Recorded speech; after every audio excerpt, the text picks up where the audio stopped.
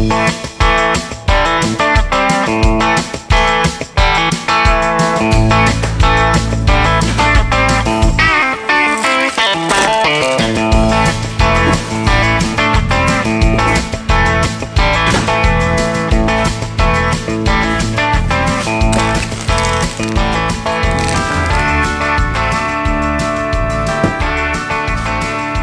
up, guys, and welcome back to the channel. Oh my gosh, look at that. I didn't realize all this was coming today. We got lots of packages here, which also means that this Chevy build is gonna start, you stay there, very, very soon. Ooh, look at that. Honestly, the maroon is kind of growing on me.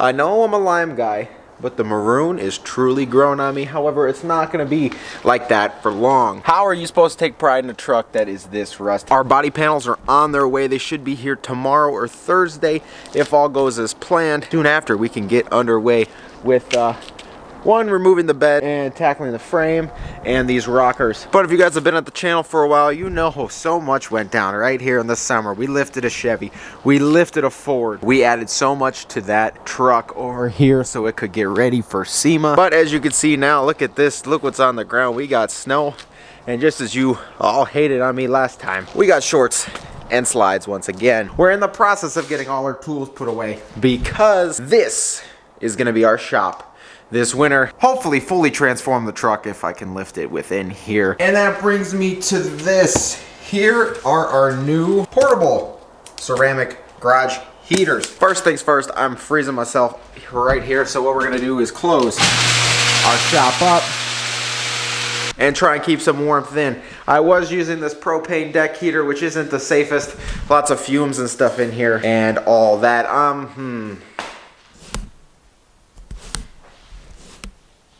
One second.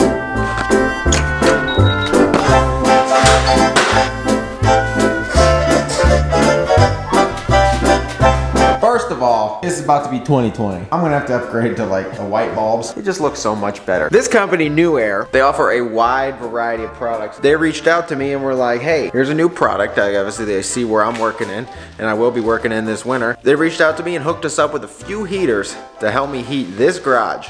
So this can be our shop this winter. So today, till I get some 220, 240 Rand, we're gonna get the little portable heater a try and see how well this actually heats up and get that going. And then we're gonna unbox some of our Chevy parts and some more Chevy parts that I was literally, like I said, I just went happy on Amazon and started ordering. We actually might be installing this today because kind of rolling around illegally right now. So you might be able to fix that. Not even a clue why this is on my detailing shelf.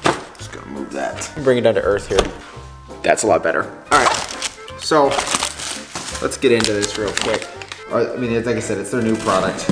So I'm excited to give it a try it out here for our shop here. I know obviously like a gas or whatever heater would probably be better for an area like this. However, I didn't know there was a product like this on the market. And if I didn't know, you guys probably didn't know either. So let's check it out. Wow. This is honestly nice, small, and cute. Honestly, even if you didn't use this for like a garage heater, you could definitely use this as like a office or space heater as well. This thing is gnarly. And we're gonna plug it in back here. And here we go, perfect. We have our heater here. And let's turn up, why not turn it up to max heat? Oh, that's really hot. Oh my goodness. Huck, what doing? Anyway, this is like hot instantly. And like relatively quick too. I mean, like this whole area could be like warm like stupid quick. I honestly cannot wait to get the 220 Rand out here so I can get that heater going. Oh, that's gonna be spectacular. Oh, this is really warm. Well, anyway, we're gonna get to the rest of our parts here, but shout out to New Air for not only supplying us with both of these heaters, but making an awesome product. If you guys are interested in this little turbo space heater or that 220 volt garage heater, I mean, they're both garage heaters, but that one should heat this entire garage rather rapidly. So I cannot wait to get the 220 Rand out here to get that in. But if you guys are interested in these heaters, check out the top link in the description below. It's actually really, really hot. So we'll see how fast it heats up this area. But in the meantime, all right. So if you guys didn't catch last upload, We ordered these parts from rockauto.com. A lot of people from the shop I used to work at ordered from Rock Auto, so let's get into this real quick. Every time you order from Rock Auto, they send you a nice little car magnet, so I guess this is probably gonna become a habit here. So let's start a Rock Auto magnet collection now. Let's start right here. Holy packaging. Oh my goodness. All right guys, I didn't realize this was this big. Holy crap. So these are our cab corners. Holy crap. These are massive. Boom. Look at that. Oh, look at how much is just missing underneath here. That is unreal. So this is what's gonna be interesting is we're gonna have to do the rockers and the cab corners. So I feel like we're gonna have to, I don't know if I'm gonna have to do the rockers first and then the cab corners or what. Obviously it's not gonna be in a direct fit just yet. Once I obviously get the existing off, the new will go on. The way this truck is, I do not think I'm gonna have to go all the way up here. I may cut this way short and just do about up to here. I don't really wanna work this with body fill or anything. And the only thing that's really gone is this lower half of the cab corner. So what I'm gonna do is probably end up just cutting about right here. And the same thing here, do some measurements and get that all fit up right. Our other package, which I saw these on Amazon. I was like, you know what? I honestly don't know what I was thinking. Because I was like, after I ordered them, I was like, I probably could have just ordered light bulbs. However, why not? Let's see what I ordered. It was like 11 bucks. To be honest, seemed pretty legit. LED license plate lights. The one on the truck is just burnt out. I don't know why I clicked buy on these, but honestly, I think it's a cool, neat little mod here, because why not? But they're like 11 bucks for cheap LED license plate lights. Seem pretty decent quality, and obviously they just plug into your light socket here, and then goes in the truck, so. Let's see. Let's take a look at what we're dealing with here. One, a rusty bumper.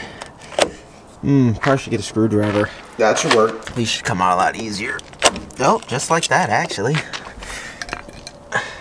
I didn't realize, actually, how bad this bumper kind of was. Ooh, fun. I know.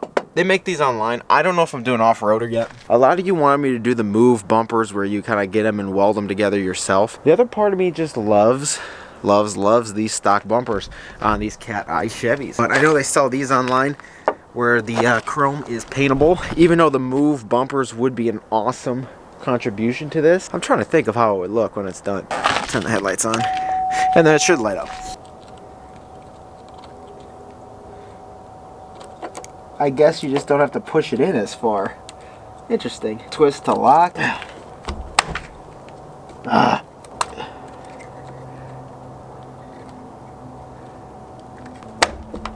Okay. As stupid as that was of a product that I bought, that's honestly an awesome addition to this truck. Even though we're probably going to be replacing this bumper. And honestly, now looking at this, I didn't know it was this bad. Definitely going to be replacing it sooner than later. However, that is a hell of a difference. Okay, something's broken there, but good thing we don't need it anymore. Little things. This honestly throws me back to the little stuff I buy from my F-250 back in the day. Awesome. And then snap it in. I don't know why. I'm honestly like a kid again. This is throwing me back. How I get excited over $11 lights. Those are in there pretty good. And honestly, they are stupid bright. I honestly looked at that one on accident when I put it in.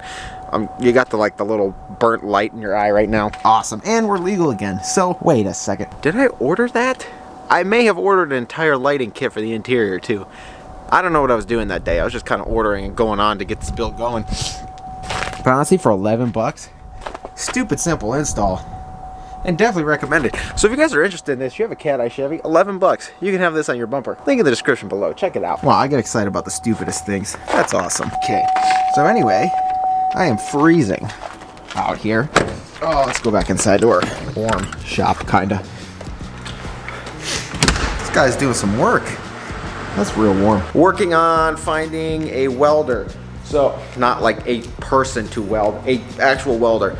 I'm gonna go pick one up or order it or have it shipped to do something here soon so we can start cutting, grinding, doing whatever to get those rocker panels, bedsides all on the truck. Hoping to get that thing painted soon. I'm gonna do some test painting, test coloring stuff soon as well.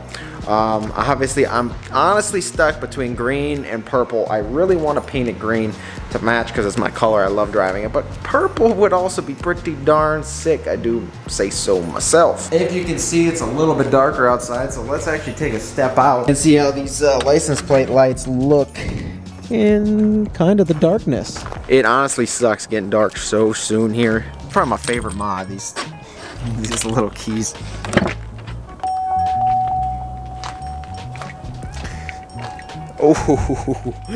Oh guys, that is actually stupid bright. Look at that. But I have been talking with Banks Power. They offer quite a few products for this truck. We're gonna see what we can do for this rig as well. I do have Banks Power stuff coming for the Hellcat, and I do have more Banks Power stuff coming for the Ram.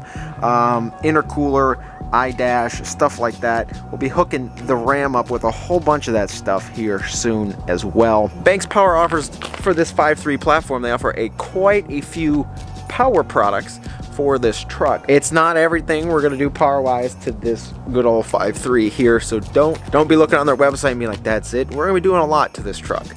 And when I say a lot, I mean a lot, because I want to show you guys that even the smallest platforms, length and price and rusty-wise, can be an amazing truck. Oh, that's another thing I ordered. Tin. Fresh tin is on its way, pre-cut from some website. I don't even know. Testing it out. So that'll be here soon. I'm going to show you guys how to repair tint. To be honest, after editing this video, I will probably order some mirrors. These mirrors kind of suck, and I do want the tow mirrors on here, and I honestly would be awesome if I can wire some running lights to it. I think that'd be sick.